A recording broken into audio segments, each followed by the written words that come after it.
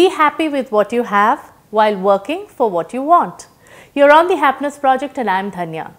Saiju Kurup has this very unique trait as an actor. He appears on screen and we do not know whether he's going to be a positive or a negative character, whether it's going to be a comedian or whether he's going to portray a serious role. Let's welcome this wonderful, versatile actor onto a show. Welcome to the Happiness Project, Saiju. Thank you. Thank you. Being in this industry, I mean, 2005 my Yukham to now, it's almost 14 years left. Yeah. What is that one thing that you love this industry for? This industry, a career industry. And what is the career that makes you really thrive in this industry? See, I started my career in corporate sales. And when I was there, I used to do good sales. Sales chala maasangalil prashnamayirunnu. പക്ഷേ കൂടുതൽ സമയത്ത് നന്നായിട്ട് ഞാൻ perform ചെയ്തിട്ടുണ്ട്. ഇതിപ്പോൾ ഞാൻ ആൾക്കാരോട് പറഞ്ഞു നടക്കുകയാണെങ്കിൽ ആൾക്കാരത് വിശ്വസിക്കില്ല. പിന്നെ നീ ഭയങ്കര സെയിൽസ് ചെയ്തിട്ടുണ്ടെന്ന് പറഞ്ഞു. പക്ഷേ ഇപ്പോൾ സിനിമയിൽ ഞാൻ ആ ഒരു സിനിമയിൽ ഞാൻ നല്ലപോലെ അഭിനയിച്ചായിരുന്നു. അപ്പോൾ ആരും അങ്ങനെ പറയില്ല, ഒന്ന് കാണണമല്ലോ, അപ്പോൾ കാണാൻ വേണ്ടിയുണ്ട് സാധനം. പക്ഷെ ഇപ്പോൾ ഞാൻ മറ്റേ ഏത് ജോലി എടുത്താലും ആ ജോലിയിൽ കാണാനൊന്നുമില്ല. സിനിമയിൽ ഇപ്പം ആക്ടേഴ്സിൻ്റെ മാത്രമല്ല, ഇപ്പോൾ ഡയറക്ടർ, ഒരു ആർട്ട് ഡയറക്ടർ, ഒരു മേക്കപ്പ് മാൻ, ഒരു കോസ്റ്റ്യൂമർ, ഇവർക്ക് എല്ലാവർക്കും അവരവരുടെ ചെയ്ത what ever they have done അത് കാണിക്കാൻ ഉണ്ട്. ലൈബ്രറിയിൽ ആ സാധനമുണ്ട്. ബാക്കിയുള്ള ജോബിൽ അതില്ല. ഇപ്പോൾ ഇപ്പം ഫോർ ലെറ്റ്സ് ഇപ്പം ഇതിൻ്റെ തന്നെ അടുത്ത് നിൽക്കുന്ന സ്റ്റേജ് ആയാലും അല്ലെങ്കിൽ സീരിയലായാലും ഇതൊന്നും ലൈബ്രറിയിൽ കാണില്ല. വന്നു പോയി കഴിഞ്ഞാൽ ഇതൊന്നും കഴിഞ്ഞു. പക്ഷേ സിനിമകൾ ലൈബ്രറിയിൽ കാണും. നമുക്കത് തപ്പി എവിടെ നിന്ന് വേണമെങ്കിലും എടുക്കാം, എന്നിട്ടത് കാണാം. എൻ്റെ മക്കളെ ഇപ്പോൾ എനിക്ക് മോനും ജനിക്കുന്നതിന് മുമ്പ് മയൂഖം വന്നിരുന്നു. അപ്പോൾ അച്ഛൻ അങ്ങനത്തെ ഒരു സിനിമ ചെയ്തിരുന്നു എന്നുള്ളത് എനിക്ക് അവരെ ഇപ്പോഴാണെങ്കിലും കാണിച്ചു കൊടുക്കാം, വലുതായിട്ടാണെങ്കിലും കാണിച്ചു കൊടുക്കാം. പിന്നെ ഇതിൻ്റെ അകത്ത് ഏറ്റവും വലിയൊരു ഗുണം as an actor, face recognise ചെയ്യുമ്പോഴത്തേക്കും നമ്മളോട് ആൾക്കാർ വന്നിട്ട് നമ്മൾ ചെയ്ത ജോലിയെപ്പറ്റി പറയുന്നുണ്ട്. ഇതൊരു കോർപ്പറേറ്റ് സെയിൽസിൽ ഞാനായിരുന്നപ്പോഴത്തേക്ക് എന്നോട് ആരും പുറത്തുള്ള ആൾക്കാരൊന്നും വന്ന് പറഞ്ഞിട്ടില്ല. ചിലപ്പോൾ എൻ്റെ കൊളീഗ്സ് ചിലപ്പോൾ പറയുമായിരിക്കും, അല്ലാതെ പുറത്തുള്ള ആൾക്കാർക്ക് അറിയില്ല ഞാനവിടെ എന്താ ചെയ്യണമെന്ന്. ഇവനവിടെ വർക്ക് ചെയ്യുന്നുണ്ടെന്ന് മാത്രമേ അറിയാവുള്ളൂ. അവിടെ എന്ത് വർക്കാണ് ഞാൻ ചെയ്യുന്നത് ഒന്നും അറിയില്ല. അപ്പം ആ ഒരു സാധനമാണ് എന്നെ ഒരുപാട് ഇതിൽ വന്നതിന് ശേഷം, ഇതിനകത്ത് വരാൻ എനിക്ക് ആഗ്രഹമില്ലായിരുന്നു. വന്നതിന് ശേഷം ഞാൻ ഇങ്ങനെയുള്ള കുറച്ച് കാര്യങ്ങൾ മനസ്സിലാക്കി. ഇതൊരു ഞാൻ വളരെ പുതിയൊരു സാധനമൊന്നും അല്ല ഞാൻ പറഞ്ഞത്, എല്ലാവർക്കും അറിയാവുന്ന കാര്യം തന്നെയാണ്. പക്ഷെ ഞാൻ മനസ്സിലാക്കിയത് ഇത് വന്നതിന് ശേഷമാണ്, ഈ സിനിമ ഇൻഡസ്ട്രിയിലേക്ക് വന്നതിന് ശേഷം. ഇതിനകത്ത് ഫിലിം ഇൻഡസ്ട്രിയിൽ ജോലി ചെയ്യുന്ന ഒരു വ്യക്തിക്ക് ഫിലിം പലതും ആവാം. ചിലർക്ക് അതൊരു എൻ്റർടൈൻമെൻറ്റ് ബിസിനസ്സാണ്, ചിലർക്ക് അതൊരു ക്രിയേറ്റീവ് പ്രോസസ്സാണ്, ചിലർക്ക് ലൈഫ് എനർജി തന്നെയാണ്, പാഷൻ. സിനിമ ഇല്ലാതെ ഒരു ലോഗോ ഇല്ലാന്ന് കാണുന്ന ആൾക്കാരാണ്. അങ്ങനെ പലതരത്തിലുള്ള ആൾക്കാരുണ്ട്. സൈജു ഇതിനെ എങ്ങനെയാണ് കാണുന്നത്? How do you see films and industry? May be നിങ്ങൾ പറഞ്ഞ എല്ലാ കാര്യങ്ങളും അതിൻ്റെ അകത്തുണ്ട്. ഇപ്പോൾ ഒരു ക്രിയേറ്റീവായിട്ട് നോക്കുകയാണെങ്കിൽ യെസ്, നമ്മളെല്ലാ ദിവസവും ഡിഫറെൻ്റായിട്ട് തന്നെ ആണ് കാര്യങ്ങൾ ചെയ്തുകൊണ്ടിരിക്കുന്നത്. It's A creative thing. ഒരു ജനറലൈസ് ചെയ്തൊരു സ്റ്റേറ്റ്മെൻറ്റ് പറയുകയാണെങ്കിൽ എല്ലാ ദിവസവും അഭിനയമാണ്. അതൊരു എന്താണ്, എല്ലാ ദിവസവും അഭിനയിച്ചുകൊണ്ടിരിക്കുകയാണ്. അപ്പോൾ പിന്നെ വ്യത്യസ്തതയൊന്നുമില്ലല്ലോ, അങ്ങനെ പറയാം. പക്ഷേ ഫോർ അസ് നമ്മൾ പല പല കഥാപാത്രങ്ങളല്ലേ ഓരോ മാസം ചെയ്തുകൊണ്ടിരിക്കുന്നത്. അപ്പോൾ അങ്ങനെ ഒരു ഡിഫറൻസ് ഉണ്ട്. പിന്നെ സിനിമയിലേക്ക് ഇപ്പോൾ പാഷൻ ആക്ച്വലി സിനിമയിൽ വന്നതിന് കുറച്ച് നാളുകൾക്ക് ശേഷമാണ് ഈ പാഷൻ ഡെവലപ്പ് ചെയ്തത്. ഈ പാഷൻ ഉണ്ടായിരുന്നു സിനിമകൾ കാണാൻ. കുട്ടിക്കാലം തൊട്ടേ സിനിമകൾ കാണാൻ ഭയങ്കര ഇഷ്ടമായിരുന്നു. വീട്ടിലെ അന്തരീക്ഷം ഉണ്ടായിരുന്നു സിനിമ കാണാനുള്ളൊരു അന്തരീക്ഷം എന്ന് വെച്ചാൽ, ഇപ്പം ഞാനൊക്കെ വളർന്ന സമയത്ത് വീട്ടിൽ VCR ഒന്നും ഇല്ലായിരുന്നു. VCR ഒക്കെ പിന്നെ ആണ് ഉണ്ടായത്. പക്ഷേ VCR ഉള്ള വീട്ടിൽ പോകാൻ ഭയങ്കര ഇഷ്ടമായിരുന്നു. അപ്പോൾ അച്ഛനമ്മയൊക്കെ അന്ന് VCR മാത്രമായിരുന്നു കാരണം വീട്ടിൽ പിന്നെ അവിടെ സ്നാക്സ് ഒക്കെ കിട്ടും. സ്നാക്സ് ഭയങ്കര വീക്ക്നെസ് ആയിരുന്നു. അമ്മ ആദ്യമേ ക്ലാസ്സൊക്കെ തന്നിട്ട് പോകും, ഇന്ന് മറ്റേ അങ്കിളുടെ ആൻറ്റിയുടെയും വീട്ടിലാണ് പോകുന്നത്. അപ്പോൾ അവിടെ ചെല്ലുമ്പോഴത്തേക്ക് അവർ ചിലപ്പോൾ മിക്സറൊക്കെ കൊണ്ടുവയ്ക്കും, ഒരുപാട് എടുത്ത് കഴിച്ചേക്കല്ല്. പിന്നെ അവിടെ ചെന്ന ഉടനെ അങ്കിൾ ഇവിടെ ഏത് സിനിമയുള്ളത്, ഒന്ന് TV വെച്ച് തരാമെന്നും പറഞ്ഞേക്കല്ലേ, ഇങ്ങനെയുള്ള കുറേ ക്ലാസ്സൊക്കെ കഴിഞ്ഞിട്ടായിരിക്കും പോകുന്നത്. പിന്നെ ഞാൻ ആ സമയത്തൊക്കെ ആലോചിക്കുമായിരുന്നു. ഞാൻ മിഥുൻ ചക്രവർത്തിയുടെയൊക്കെ ഭയങ്കര ഫാനായിരുന്നു. ഞാൻ പഠിച്ചു വലുതായി എനിക്കൊരു ജോലിയൊക്കെ കിട്ടിക്കഴിയുമ്പോഴത്തേക്ക് ഞാൻ വിസിയർ മേടിക്കുമല്ലോ. അപ്പോൾ അച്ഛൻ മേടിച്ചിട്ടില്ല, ഞാൻ മേടിക്കും. അപ്പം മിഥുനൊക്കെ അന്നും അഭിനയിക്കുമോ, എനിക്ക് അവരുടെ സിനിമകൾ ഞാൻ അന്ന് പുതിയ സിനിമകൾ കാണാൻ വേണ്ടി ഞാൻ എന്ത് ചെയ്യും, ഇങ്ങനെയൊക്കെ ആലോചിച്ചിട്ടുണ്ട്. അപ്പോൾ അത്രയും പാഷനായിരുന്നു സിനിമ കാണാൻ. പക്ഷെ പിന്നെ നമ്മൾ ഒരിക്കലും ആലോചിച്ചിട്ടില്ല ഇത് പരിചയക്കാരില്ല സിനിമയിൽ. പിന്നെ മഹാരാഷ്ട്രയിലായിരുന്നു ഞാൻ വളർന്നത്.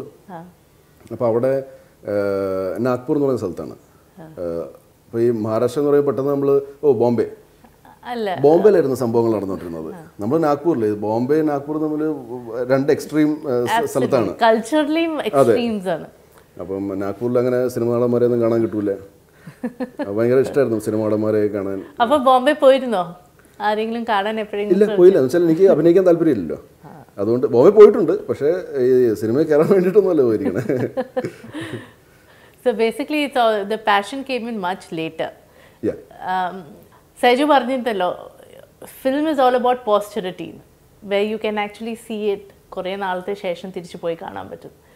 സൈജുക്ക് ഇപ്പോൾ ഏറ്റവും കാണാൻ ചമ്മലുള്ള സിനിമ ഏതാണ്? സൈജുവിന്റെ പഴയ സിനിമയിൽ പേര് എനിക്ക് പറയാൻ മടിയാണ്. മടിയല്ല, ഞാൻ ചെയ്യുന്നത് ശരിയല്ല. പക്ഷെ അങ്ങനത്തെ സിനിമകൾ കുറച്ചധികം ഉണ്ട്. പക്ഷെ അത് പേര് പറഞ്ഞാൽ അത് ആ ഫിലിം മേക്കറിനോടൊക്കെ ഞാൻ ചെയ്യുന്ന ഒരു തെറ്റാണെന്നുള്ളത് കൊണ്ട് ഞാൻ പേരുകൾ പറയുന്നില്ല. പക്ഷേ ദർ ആർ മൂവീസ്. ഇപ്പം ഞാൻ മറ്റേ പൂച്ച പാല് കുടിക്കുന്ന സംഭവമില്ലേ, കണ്ണടച്ചിട്ട് പാല് കുടിക്കും, അത് ആരും കാണുന്നില്ല എന്നോർത്ത്. അപ്പോൾ അതുപോലെയാണ് ഇപ്പം എൻ്റെ അങ്ങനത്തെ ഏതെങ്കിലും ഒരു സിനിമ ചാനൽ വരുമ്പോഴത്തേക്കും ഞാൻ പെട്ടെന്ന് മാറ്റും. അപ്പോൾ എൻ്റെ വിചാരം ആരും കാണുന്നില്ല എന്നുള്ളതാണ്. ഞാൻ മാറ്റി ആരും കാണില്ല, എല്ലാവരും മാറ്റിക്കാണുന്നതാണ്. നമ്മുടെ ഫോട്ടോ ഒക്കെ എടുത്ത ആൾക്കാർ വാട്സാപ്പിലേക്കും.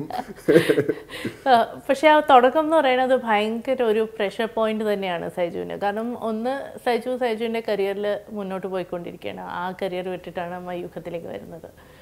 മയൂഖം എന്ന് പറഞ്ഞ സിനിമ തന്നെ ഒരു വലിയ launch പാഡാണ് for any actor. Hariharan സാറിൻ്റെ സിനിമ ഒരു പുതിയ ലീഡ് റോളായിട്ട് വരുന്നു. ആ ഒരു pressure was, how was that phase for you Saiju? No, that I was not under pressure. ആ സമയത്ത് എനിക്ക് പ്രഷർ ഉണ്ടായിരുന്നത് ഞാൻ ജോലി ചെയ്തുകൊണ്ടിരുന്ന സെയിൽസ് പ്രഷർ മാത്രമേ ഉണ്ടായിരുന്നുള്ളൂ. സിനിമയിൽ അഭിനയിക്കുന്ന ഒരു പ്രഷറിലായിരുന്നു. കാരണം എന്ന് വെച്ചാൽ ഇദ്ദേഹം ഇത്ര വലിയൊരു ഡയറക്ടറാണെന്ന് എനിക്ക് അറിയില്ലായിരുന്നു. ഹരിഹരൻ എന്ന് പറഞ്ഞാൽ ഞാനവിടുത്തെ ഒരു ഡയറക്ടർ. അദ്ദേഹത്തിൻ്റെ ഒരു സിനിമ ഞാൻ കണ്ടിട്ടുണ്ട്, സർഗം എന്ന് പറഞ്ഞ സിനിമ. അപ്പം അത് നല്ല സിനിമയായിരുന്നു, എനിക്ക് ഇഷ്ടപ്പെട്ടു. പുള്ളി ഒരു പുലിയെന്നുള്ളത് ഞാൻ പിന്നെയാണ് മനസ്സിലാക്കിയത്. അപ്പോൾ അതുകൊണ്ട് തന്നെ ഞാനിപ്പോൾ ഒരു ന്യൂ കമറാണ്, എനിക്ക് സ്റ്റേജ് ഫിയർ ഉണ്ട്. എന്നിട്ടും ഞാൻ അവിടെ പോയി എനിക്ക് പേടിയൊന്നുമില്ലായിരുന്നു അഭിനയിക്കുന്ന സമയത്ത്. അദ്ദേഹം പറഞ്ഞു തന്ന കാര്യങ്ങൾ ഞാൻ എക്സിക്യൂട്ട് ചെയ്തു. അപ്പം ആ ഒരു പ്രഷർ എനിക്ക് ഒട്ടും ഫീൽ ചെയ്തിട്ടില്ല. എനിക്ക് പ്രഷർ ഫീൽ ചെയ്ത് തുടങ്ങിയത് എപ്പോഴാണെന്ന് വെച്ചാൽ when I wanted to stick on to cinema. അതായത് നമ്മൾ ഫസ്റ്റ് ജോലിക്ക് വേണ്ടി നമ്മൾ പഠിച്ച് പാസ്സായി, ഇനിയിപ്പോൾ നമ്മൾ ജോലി തപ്പണം. അപ്പം ഫസ്റ്റ് ഇൻ്റർവ്യൂവിന് പോകുമ്പോഴത്തേക്കും നമുക്ക് ഭയങ്കര പ്രഷറായിരിക്കും, ഇത് എങ്ങനെയും കിട്ടണമെന്നുള്ളത്. പിന്നെ ഒരു ജോലി കിട്ടി, ഈ ജോലി കിട്ടിയിട്ട് നമ്മൾ അടുത്തൊരു ജോലിക്ക് നമ്മൾ അപ്ലൈ ചെയ്യുവാണ്. അപ്പോൾ നമുക്ക് പ്രഷറില്ല, നമ്മൾ വളരെ റിലാക്സ്ഡ് ആയിരിക്കും ഇൻ്റർവ്യൂവിന് പോകുമ്പോഴത്തേക്കും. അല്ല, ഓൾറെഡി വി ഹാവ്, നമുക്ക് നഷ്ടപ്പെടാനൊന്നുമില്ല ഓൾറെഡി. അപ്പോൾ അത് പറഞ്ഞ പോലെ സിനിമയിലേക്ക് ഞാൻ പോയി അഭിനയിക്കുന്ന സമയത്ത് എനിക്ക് നഷ്ടപ്പെടാനൊന്നുമില്ല. Because I was already A sales manager in Airtel. അപ്പോൾ നഷ്ടപ്പെടാനൊന്നുമില്ല, എനിക്ക് നല്ല ശമ്പളമുണ്ട്. സിനിമ ഹിറ്റായാലെന്ത് ഓടിയില്ലെങ്കിൽ. പക്ഷേ ഇപ്പോൾ എന്നെ ഒരു ജോലിക്ക് വിളിച്ചിട്ടുണ്ട് അവിടെ, അത് ഞാൻ നല്ലപോലെ ചെയ്യുക എന്നുള്ളത് മാത്രം ഉത്തരവാദിത്വമായിരുന്നു എൻ്റെ. അപ്പോൾ that pressure was not there. When you took on Mayukham, the pressure actually built up അതിനുശേഷം when I decided to quit corporate and again re-enter into movies. ആ പ്രഷർ കാരണമാണോ മിസ്റ്റേക്സ് ഉണ്ടായിട്ടുണ്ടെന്ന് തോന്നുന്നുണ്ടോ? അല്ല, അതെന്നെ ഗൈഡ് ചെയ്യാൻ ആരും ഇല്ലായിരുന്നു.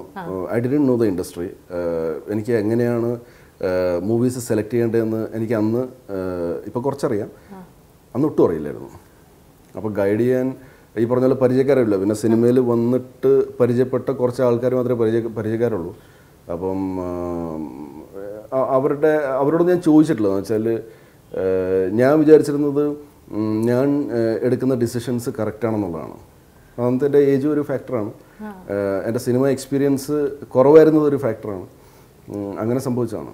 സൈജുവിന് ഇപ്പോൾ ഒത്തിരി ഓപ്ഷൻസ് ഉണ്ടെന്ന് അറിയാം. ഏകദേശം ഐ തിങ്ക് 1 in 3 മൂവി എന്തായാലും സൈജുവിന് ഒരു റോൾ ഉണ്ടായിരിക്കും. And you will have A substantial role in it. then it's not like that. എൻ്റെ അമ്മയുടെയും ഭാര്യയുടെയും പ്രാർത്ഥന കാരണം കുറച്ച് ആൾക്കാർ ശ്രദ്ധിച്ച സിനിമകളിൽ എനിക്ക് അടുത്തിടെ അഭിനയിക്കാൻ പറ്റി. So generally people have A feeling that at least Dhanya പറഞ്ഞത് എന്താണ് 3-ൽ 1 സിനിമയിൽ ഞാനുണ്ടെന്നാണ്. എന്നെ ആൾക്കാർ കാണുമ്പോഴത്തേക്ക് എല്ലാ സിനിമയിലും ഉണ്ടല്ലോ, കൊള്ളാമല്ലോ എന്നൊക്കെയാണ് പറയുന്നത്. ഞാൻ എല്ലാ സിനിമയിലും ഇല്ല. That brings me to the point. ഇത്രയും അൺപ്രെഡിക്റ്റബിൾ ആയിട്ടുള്ള ഇൻഡസ്ട്രിയിൽ ഇത്രയും കാലം സസ്റ്റെയിൻ ചെയ്യുമ്പോൾ mentally what is the process that you go through Saiju? I mean ഈ ഒരു ഇക്വാണിമിറ്റി അത് ഒരു നേരത്തെ വരണം എന്നില്ല. What was the face like, ഈ എസ്പെഷ്യലി ആ വേഴ്സ്റ്റ് ആയിട്ടുള്ള ഒരു സെനാരിയോയിൽ how did you go through it? അതൊരു ഭയങ്കര പെയിൻഫുൾ ആണ് ആക്ച്വലി. ആ ഒരു bad patch in my career that was almost starting from my first movie. അതിനൊരു എൻഡ് വന്നത് actually 2012 സെപ്റ്റംബറിലാണ്, when Trivandrum lodge released. പക്ഷെ അത് എൻ്റെയും അതിൻ്റെ അകത്ത് ഒരുപാട് കുഴപ്പങ്ങളുണ്ട്. ഒന്ന് സെലക്ഷൻ ഓഫ് മൂവീസ്, രണ്ടാമത്തത് I was never prepared to B an actor. First movie I was above okay. അതിൻ്റെ റീസൺ ഡയറക്ടർ അത്രയ്ക്ക് സ്പൂൺ ഫീഡ് ചെയ്താണ് നമ്മളെ കൊണ്ട് ചെയ്യിപ്പിച്ചുകൊണ്ടിരുന്നത്. നമ്മൾ അതിൻ്റെ അകത്തൊരു 13ഓളം പുതുമുഖങ്ങളുണ്ടായിരുന്നു. എല്ലാവരെയും കൊണ്ടും അദ്ദേഹം അങ്ങനെയാണ് ചെയ്യിപ്പിച്ചുകൊണ്ടിരുന്നത്. അതുകൊണ്ടാണ് അതിൻ്റെ അകത്ത് നമ്മൾ വലിയ കുഴപ്പമില്ലാണ്ട് നമ്മളെല്ലാവരും അഭിനയിച്ചിരിക്കുന്നത്. പിന്നെ ഞാൻ കുറേ സിനിമകളിൽ ഡയറക്ടേഴ്സ് അങ്ങ് ചെയ്തോളം പറയും, അപ്പം നമ്മൾ ചെയ്യുന്നതാണ് ഓക്കെ. അപ്പോൾ അത് നമ്മളും അപ്പം ഫസ്റ്റ് ടേക്കിലൊക്കെ ഓക്കെ ആകുമ്പോഴത്തേക്കും, അപ്പം മിക്കവാറും എന്ന് വെച്ചാൽ ലോ ബഡ്ജറ്റ് പടങ്ങളിലൊക്കെ അഭിനയിക്കുമ്പോഴത്തേക്കും അന്ന് ഫിലിമാണ്. അപ്പോൾ ഫിലിമിൻ്റെ ക്യാൻ തീരുന്നത് ഭയങ്കര പ്രശ്നമാണല്ലോ. അപ്പോൾ റീടേക്സ് വളരെ കുറവേ പോവുള്ളൂ. അപ്പോൾ ചില സാധനമൊക്കെ അതൊന്നും കുഴപ്പമില്ല, അതൊക്കെ പൊക്കോട്ടെ എന്ന് വിചാരിച്ച് നമ്മളും ഓക്കെ എന്ന് വിചാരിച്ചു. അല്ലെങ്കിൽ ഇനിയിപ്പം എന്താണ് ഡയറക്ടർ നമ്മൾ ചീത്ത പറയുമോ, ഒരുപാട് സമയം എടുക്കുന്നുണ്ട്, അങ്ങനെയൊക്കെ നമുക്ക് നമ്മൾ ന്യൂ കമേഴ്സ് ആയിരുന്നല്ലോ. അപ്പോൾ അതൊക്കെ കൊണ്ട് റീടേക്സും പോവില്ല. അപ്പം അങ്ങനെയൊക്കെയുള്ള കുഴപ്പങ്ങളുണ്ടായിരുന്നു. അപ്പം നമ്മൾ ചെയ്യുന്നതെല്ലാം കറക്റ്റാണ് എന്നുള്ളൊരു തോന്നൽ. അപ്പം ഫസ്റ്റ് ടേക്കിൽ ഓക്കെ പറയുമ്പോഴത്തേക്ക് നമ്മൾ തകർത്തല്ലേ എന്നുള്ളതാണ് നമ്മുടെ ചിന്ത. അപ്പോൾ നമ്മളാണ് ഇനി ആക്ടർ, നമ്മൾ നല്ല ആക്ടറായി എന്നുള്ള ചിന്തയാണ്. എന്നുവെച്ചാൽ നമ്മൾ ഡയലോഗ് കറക്റ്റായിട്ട് പറഞ്ഞിട്ടുണ്ട്. ഈ ഡയലോഗ് കറക്റ്റായിട്ട് പറയുക എന്നുള്ളതാണ് അന്നത്തെ ഒരു ബെഞ്ച് മാർക്ക് എന്നായിരുന്നു നമ്മുടെ വിചാരം. ഒരു നല്ല ആക്ടർ എന്ന് പറഞ്ഞാൽ ഡയലോഗ് കറക്റ്റായിട്ട് പറയുക. ഇന്നിപ്പോൾ നമ്മൾ സിനിമയിൽ ഡയലോഗ് ചിലപ്പോൾ തെറ്റിയാലും നമ്മൾ വീണ്ടും ആ ഡയലോഗ് പറഞ്ഞാൽ ചിലപ്പോൾ അത് നാച്ചുറൽ ബിഹേവിങ്ങിൻ്റെ ഭാഗമായിട്ടൊക്കെ നമ്മൾ ഓഡിയൻസ് പോലും അങ്ങനെ എടുക്കും. നമ്മൾ ചിലപ്പോൾ തപ്പൊക്കെ ചെയ്യുമല്ലോ, നമുക്ക് സംസാരിക്കുമ്പോഴത്തേക്കും നമുക്ക് ചിലപ്പോൾ വാക്ക് കിട്ടില്ല. അപ്പോൾ നമ്മൾ എന്താണ് ഒന്ന് പോസ് ചെയ്തിട്ട് വീണ്ടും നമ്മൾ തുടങ്ങും. സോ അതൊക്കെ നമ്മൾ ആ ക്യാരക്ടറിൻ്റെ കൂടെ അങ്ങ് കൊണ്ടുപോകും. പക്ഷെ പണ്ട് അത് നടക്കില്ല. അപ്പം ഇങ്ങനെയുള്ള ഒരുപാട് പ്രശ്നങ്ങൾ കാരണമായിരുന്നു അന്ന് എനിക്ക് എൻ്റെ ചോയ്സസ് ബാഡായിരുന്നു. അപ്പോൾ അങ്ങനെ ഒരു ബാഡ് ഫേസ് വന്നപ്പോഴത്തേക്കും ഐ യൂസ് ടു തിങ്ക് എവിടെയാണ് എനിക്ക് തെറ്റ് സംഭവിക്കുന്നതെന്നൊന്നും അറിയില്ല. എക്സ്റ്റേണൽ ആയിട്ടുള്ള എലിമെന്റ്സ് ഉണ്ടായിരുന്നില്ലേ ഇതിൽ? എക്സ്റ്റേണൽ ആയിട്ടുള്ള എലിമെന്റ്സ് ഒന്നുമില്ല. The only thing was that ചിലപ്പോൾ സിനിമ ചേഞ്ച് ആകാനുള്ളൊരു സമയമായിരുന്നിരിക്കും അത്. അന്ന് ഇന്നിപ്പോൾ നമുക്ക് ഒരുപാട് നായകന്മാരുണ്ട്. അതായത് ഓഡിയൻസ് തിയേറ്ററിൽ പോയി ഇവരുടെയൊക്കെ സിനിമകൾ കാണും എന്ന് പറയുന്ന നമുക്ക് 10-ൽ പരം നായകന്മാരുണ്ട്. അന്ന് 4 പേരേ ഉള്ളൂ. അപ്പോൾ ഈ 4 പേരുടെ ഒരു ഏജ് ഗ്രൂപ്പിൽ ഞാൻ ഫിറ്റല്ല.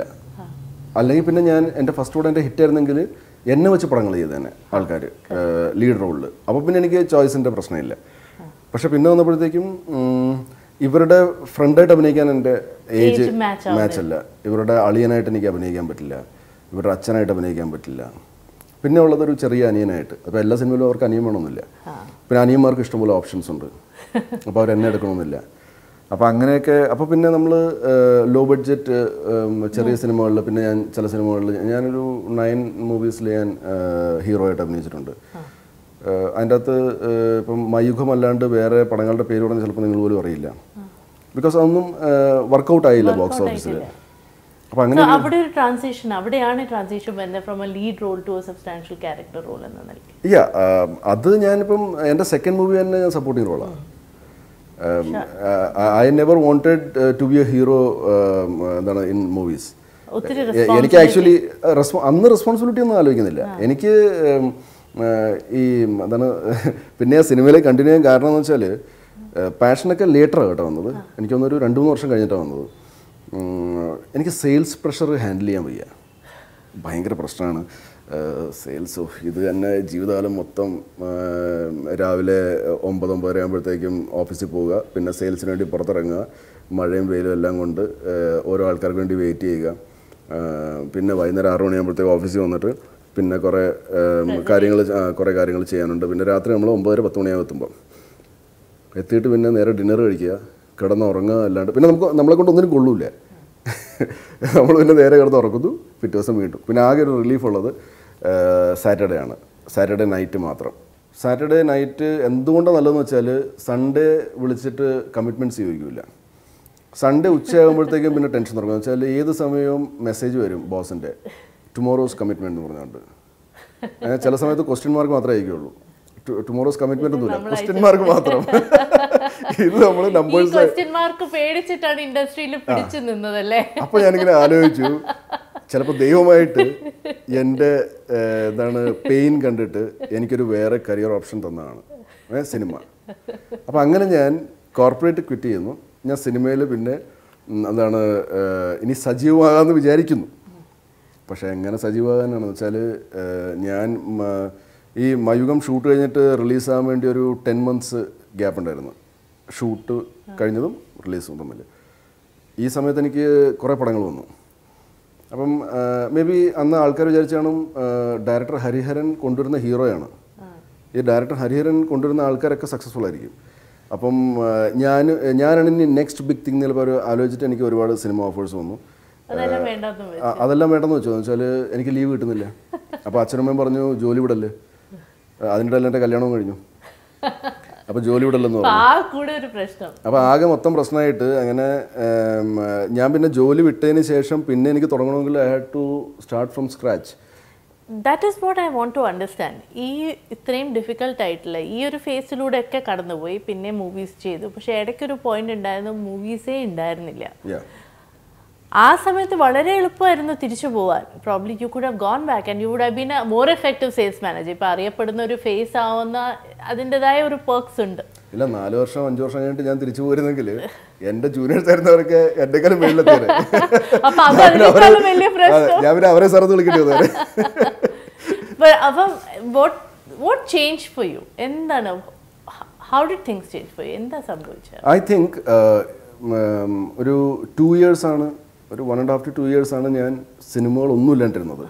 സിനിമകൾ വരാത്തതുകൊണ്ടല്ല, ഐ ടുക്ക് എ ബ്രേക്ക്. നല്ല സിനിമകൾ വന്നില്ല, അല്ലെങ്കിൽ നല്ല കഥാപാത്രങ്ങൾ വന്നില്ല. അങ്ങനെ എടുത്തൊരു ബ്രേക്കാണ്. ആ സമയത്ത് ഞാൻ 2 സ്ക്രിപ്റ്റ് എഴുതി. എമച്വറാണ്, പക്ഷേ ഐ റോട്ട്. എനിക്ക് സിനിമയായിട്ട് എന്തെങ്കിലും ചെയ്യണമെന്നുള്ളതാണ്. അപ്പം ഭാഗ്യത്തിന് ആ സമയത്ത് ഈ 2 വർഷത്തിൽ മലയാളം സിനിമകളൊന്നും ഞാൻ ചെയ്യുന്നില്ല. എനിക്ക് ഒരു തമിഴ് സിനിമ കിട്ടി. പരുത്തിവീരൻ്റെ ഡയറക്ടർ ആമിർ സാറിൻ്റെ ഒരു സിനിമ കിട്ടി. ജയം രവി വാസ് ദ ഹീറോ. അപ്പോൾ അതിൻ്റെ ഷൂട്ടിംഗ് ദൈവാനുഗ്രഹിച്ചൊരു 1.5 വർഷം ഇങ്ങനെ എല്ലാ മാസവും കുറച്ച് ഷൂട്ട് ചെയ്യും. അങ്ങനെ തമിഴ് സിനിമ അങ്ങനെയാണ്.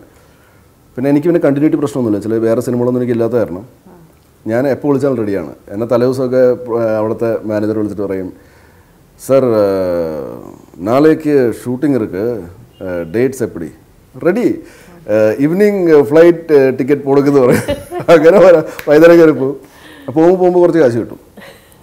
അപ്പം അങ്ങനെയാണ് അത്. നമ്മളെ മാസം ശമ്പളം പോലെയായിരുന്നു. ഒരു 5 ദിവസം 6 ദിവസമൊക്കെ എല്ലാ മാസവും ഷൂട്ട് കാണും. പോകുമ്പോൾ തിരിച്ചു വരുമ്പോഴത്തേക്കും 30,000 രൂപ 40,000 രൂപ ഇങ്ങനെ തരുമായിരുന്നു. അപ്പോൾ അന്ന് അങ്ങനെയാണ് സർവൈവ് ചെയ്തത്. Of course my wife was working. My in-laws also. എൻ്റെ ബ്രദർ ഇൻലോസും പിന്നെ എൻ്റെ പാരൻസ് ഇൻലോയും എല്ലാവരും ഭയങ്കര സപ്പോർട്ടായിരുന്നു. എൻ്റെ ഫാദർ ഇൻലോ പറഞ്ഞത്, I told him that daddy ഇങ്ങനെ സിനിമകളൊന്നും അങ്ങനെ വർക്കൗട്ട് ആകുന്നില്ല, അപ്പം ഞാൻ ഇതിൽ തന്നെ സ്റ്റിക്ക് ചെയ്തോട്ടെ. ഡാഡി, ഞാൻ വളരെ ഓപ്പണായിട്ട് സംസാരിക്കുകയാണ് അദ്ദേഹത്തിൻ്റെ ഒക്കെ. ഇപ്പോൾ ഡാഡിയുടെ മകളെ ഞാൻ കല്യാണം കഴിച്ചു, അപ്പം ഡാഡിയുടെ മരുമകൻ ഒന്നും ഏൺ ചെയ്യുന്നില്ല എന്നൊക്കെയുള്ള ബാക്ക് ഓഫ് ദ മൈൻഡ് കാണുമല്ലോ, ഇപ്പം എന്നോടൊക്കെ പറയുന്നില്ലെങ്കിൽ പോലും. അപ്പോൾ ഡാഡി പറഞ്ഞത്, sun you do one thing, അതായത് you do what you love or love what you do. അപ്പം ഇപ്പം നീ ചെയ്യുന്നത് നിനക്ക് ഇഷ്ടമാണെങ്കിൽ നീ അത് തന്നെ കണ്ടിന്യൂ ചെയ്തോ, you will get success. So that was A big support. On the other hand എൻ്റെ അച്ഛൻ്റെ പ്രശ്നം എന്ന് വെച്ചാൽ ഞാൻ മകനായിട്ട് ഞാൻ ഒരാൾ മാത്രമേ ഉള്ളൂ. കല്യാണം കഴിച്ചൊരു കൊച്ചുമായി. ഇപ്പോഴും നാട്ടുകാർ ചോദിക്കുമ്പോഴത്തേക്കും മകൻ സിനിമാ നടനാണ്, പക്ഷെ സിനിമയൊന്നും കാണുന്നില്ല. ഓക്കെ, പിന്നെ എന്താണ് അവൻ ചെയ്യുന്നത്? അപ്പം അല്ല, സിനിമ തന്നെയാണ് ചെയ്യുന്നത്. അപ്പോൾ ഈ ഒരു ബുദ്ധിമുട്ട് അച്ഛന് വലുതായിട്ടുണ്ട്. അപ്പം അതായിരുന്നു അച്ഛൻ്റെ ഒരു ഇത്. അത് അച്ഛനെ കുറ്റം പറയാൻ പറ്റില്ല. നാച്ചുറലി ആകെയുള്ളൊരു മകൻ എന്താണ് ജോലിയൊന്നും ചെയ്യില്ല എന്നുള്ളൊരു അവസ്ഥയിലാകുമ്പോഴത്തേക്കും അവർക്കും അത് പ്രശ്നമായിരുന്നു. പക്ഷേ അനുവിൻ്റെ ഫാദർ ഇങ്ങനെയാണ് പറഞ്ഞത്. അപ്പോൾ എനിക്ക് ഭയങ്കര എനിക്ക് പ്രചോദനമാണ്. അപ്പോൾ ഞാൻ എൻ്റെ അച്ഛൻ്റെയൊക്കെ ഇപ്പോൾ ഞാൻ ഇടയ്ക്ക് ചേർത്തലയിൽ പോകുമ്പോഴത്തേക്കും അച്ഛൻ പറയും, എന്തായി നീ ഒരു കാര്യം ചെയ്യും, നീ എയർടെല്ലിൽ വീണ്ടും അപ്ലൈ ചെയ്യുക. എങ്ങനെയാണ് പറയും? ഞാൻ അച്ഛൻ 3 മാസം കൂടെ സമയം എന്താ, 3 മാസത്തിൽ എന്ത് സംഭവിക്കും? ഞാൻ പറഞ്ഞാൽ എന്തെങ്കിലും സംഭവിക്കായിരിക്കും. അപ്പോൾ അങ്ങനെ നീട്ടി ഞാൻ ട്രിവാൻഡ്രം ലോഡ്ജ് വരെ എത്തിച്ചു. ട്രിവാൻഡ്രം ലോഡ്ജ് രക്ഷപ്പെടുത്തിയില്ലേ? ഈ സ്റ്റാർ സിസ്റ്റമിൻ്റെ ഒരു വിക്ടിമായിട്ട് സൈജുവിന് തോന്നാറുണ്ടോ സാർ? ഇപ്പോൾ കാരണം ഈ ഫേസ് ചേഞ്ചിന് കാരണം ഉണ്ടായതും ഒരു സ്റ്റാർ സെൻട്രിക് സിസ്റ്റമാണ്. സൈജു ഒരു പക്ഷേ വന്ന ടൈമിൽ ഇൻഡസ്ട്രിയിലെ സ്റ്റാർസ് ഇത്രയും dominate ചെയ്തില്ലായിരുന്നെങ്കിൽ probably you would have been also so called among the stars now. ഇല്ല, എൻ്റെ പടങ്ങൾ ഓടാത്തത് സ്റ്റാർസ് ഉള്ളതുകൊണ്ടല്ലോ, അത് എൻ്റെ സ്റ്റാർസിൻ്റെ പ്രശ്നമാണ്. സ്റ്റാർ നല്ലതായിരുന്നു. What is your earliest memory of happiness? Earliest? Pure happiness, bliss. അതെന്താണ്? I'll have to think about that. എനിക്ക് തോന്നുന്നത് when I was 3 years, ഒരു 3 വയസ്സ് കഴിഞ്ഞിട്ടുള്ള എല്ലാ കാര്യങ്ങളും ഓർമ്മയുണ്ട് എനിക്ക്. Most of the things. ആൾക്കാരെ ഇപ്പോൾ എനിക്ക് അങ്ങനെ ഓർമ്മ വയ്ക്കാറില്ല, പക്ഷേ കാര്യങ്ങളൊക്കെ ഓർമ്മയുണ്ട്. അന്ന് ഞങ്ങൾ നാട്ടിലും അച്ഛൻ നാഗ്പൂരിലുമാണ്. അപ്പോൾ ഈ അച്ഛൻ ഈ ദിവസം എത്തും എന്നുള്ളൊരു ഇതുണ്ട്. ട്രെയിൻ ഈ സമയത്ത് എറണാകുളത്ത് വരും, എന്നിട്ട് അച്ഛൻ ബസ് കയറി അച്ഛൻ ചേർത്തലയിൽ വരും. അപ്പോൾ അത് ഭയങ്കര ഹാപ്പിനെസ് ആയിരുന്നു. എനിക്കിപ്പോഴും ഓർമ്മയുണ്ട്, ഞങ്ങളുടെ വീടിൻ്റെ മുമ്പിൽ ഒരു തോടുണ്ടായിരുന്നു. തോടിൻ്റെ അവിടെ ഒരു ചാഞ്ഞ തെങ്ങുണ്ടായിരുന്നു. അപ്പോൾ അതിൻ്റെ റൂട്ട്സൊക്കെ ഇങ്ങനെ, അപ്പോൾ അതിൻ്റെ മേളിൽ കയറി അച്ഛൻ ചിലപ്പോൾ 6 മണി 7 മണിക്കായിരിക്കും വരുന്നത്. ഞാനൊരു ഉച്ച കഴിയുമ്പോൾ തൊട്ട് ഞാൻ അവിടെ പോയി നിൽപ്പാണ് ഇങ്ങനെ നോക്കിക്കൊണ്ട്. ഓരോ ബസ് വരുമ്പോഴത്തേക്ക് അച്ഛൻ വരുന്നുണ്ട്. പിന്നെ അച്ഛനെ കാണുമ്പോഴുള്ള ആ ഒരു സന്തോഷം ഉണ്ടല്ലോ. പക്ഷേ അച്ഛൻ വന്നു കഴിയുമ്പോഴത്തേക്കും ഞാൻ അച്ഛനോട് കൂടുതൽ അടുക്കുന്നില്ല. എന്ന് വെച്ചാൽ എനിക്ക് അച്ഛന് വലിയ പരിചയമില്ല. അച്ഛൻ ഈ 2 ആഴ്ചത്തേക്കല്ലേ വരുന്നത്. പക്ഷേ ആ ഒരു ഹാപ്പിനെസ് ഇപ്പം ചോദിച്ചുകൊണ്ട് എനിക്ക് അതാണ് റീകളക്ട് ചെയ്യാൻ പറ്റുന്നത്. ഭയങ്കര ഹാപ്പിനെസ്സാണ്. നമ്മുടെ സ്വന്തക്കാരനാണ് വരുന്നത് എന്നുള്ളൊരു സാധനം ഉണ്ടല്ലോ, അതായിരുന്നു happiness. What is your philosophy about happiness? Happiness എന്നൊരു തോട്ടിന് എങ്ങനെ ഇന്റർപ്രറ്റ് ചെയ്യുന്നു? You are asking me, എനിക്ക് ഇത്രയൊക്കെ എനിക്ക് ആൻസർ ചെയ്യാൻ പറ്റുന്നതെങ്കിൽ ഞാൻ മറ്റേ സിവിൽ സർവീസിന് ഞാൻ അപ്ലൈ ചെയ്തേ. I don't know. എനിക്ക് അതിനൊരു ഉത്തരം I will have to think a lot to answer these questions. But yet there would be something that you believe happiness is. ഇന്നിപ്പം രാവിലെ വൈഫ് എനിക്ക് പുട്ടും കടലയും ഉണ്ടാക്കി തന്നു. എനിക്ക് ഭയങ്കര ഇഷ്ടമുള്ള ഭക്ഷണമാണ്. ഞാൻ ഭയങ്കര ഹാപ്പിയായിരുന്നു. അതും ഞങ്ങൾക്ക് മോൻ്റെ സ്കൂളിൽ പോകണമായിരുന്നു. അപ്പം രാവിലെ 7 മണിക്കാണ് എനിക്ക് രാവിലെ ഉണ്ടാക്കി തന്നത്. ഞാൻ ഭയങ്കര ഹാപ്പിയാണ്. ഭയങ്കര ഹാപ്പി, കാര്യമായിട്ട് ഭയങ്കര ഹാപ്പിയായി. ഇന്ന് ഞാൻ പോണ സമയത്ത് രാവിലെ വലിയ ബ്ലോക്കൊന്നും ഇല്ലായിരുന്നു. ചില 7:30 ഞങ്ങൾ പോയത്. അപ്പോൾ ഞാൻ ഭയങ്കര ഹാപ്പിയാണ്. വൈറ്റിലെ പോലത്തെ ഇപ്പോൾ ഏറ്റവും കൂടുതൽ എനിക്ക് തോന്നുന്നു ഇന്ത്യയിൽ ബ്ലോക്കുള്ളൊരു സ്ഥലം വൈറ്റിലായിരിക്കും. വൈറ്റിലിൽ പോലും ബ്ലോക്ക് കിട്ടിയില്ല. So I was very happy. I am making an effort or consciously making an effort to think that I am happy. ചിലപ്പോൾ ആ ഹാപ്പിനെസ് മാത്രം ഇന്ത്യയിൽ ഇപ്പോൾ കാണുള്ളൂ എനിക്ക്. But I am happy talking to you also. So this is also making me happy. Biggest achievement so far, what do you think? ഏറ്റവും സന്തോഷം നൽകിയ ഒരു അച്ചീവ്മെന്റ് എന്ന നിലയ്ക്ക് എന്തെങ്കിലും ഉണ്ടെങ്കിൽ അതെന്താണ് സേജു? ഞാൻ എൻ്റെ അച്ഛനും അമ്മയും ഒരു എഞ്ചിനീയറിൻ്റെ അച്ഛനും അമ്മയാക്കി. ഞാൻ കുറച്ച് സമയമെടുത്തെങ്കിലും എനിക്കിപ്പോഴും ഓർമ്മയുണ്ട്. ഞാൻ എൻ്റെ പേപ്പറിൽ എൻ്റെ റോൾ നമ്പർ വന്നപ്പം ഫൈനൽ ഇയറിൻ്റെ 4 വർഷത്തെ കോഴ്സ് ഞാൻ 5 വർഷം കൊണ്ട് പാസ്സായത്. സോ അച്ഛൻ വളരെ അപൂർവമായിട്ട് എന്നെ ഹഗ് ചെയ്തിട്ടുള്ളൂ. അന്ന് അച്ഛനൊരു ഹഗ് ചെയ്തു. മറ്റേ അതെ, ധൃതരാഷ്ട്ര ഭീമനെ ഹഗ് ചെയ്ത പോലെ ഞാൻ പൊടിച്ചു പോയില്ലതേ ഉള്ളൂ. അത്ര ഭീകര ഹഗ്ഗായിരുന്നു. അമ്മ അതെ, സന്തോഷത്തിന്റെ കണ്ണുനീർ അമ്മയുടെ കണ്ണിൽ നിന്ന് വന്നു.